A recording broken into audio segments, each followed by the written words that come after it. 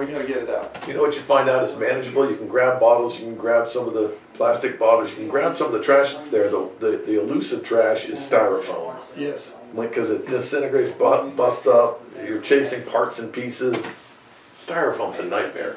You can get some of it with a net, but the best thing would be to stop it from getting in there in the first place, which is where doing something with those ordinances in the city of Valdosta, get the companies to do it voluntarily is best, and I'd be happy to reward them in some way, like put up a sign like you suggested.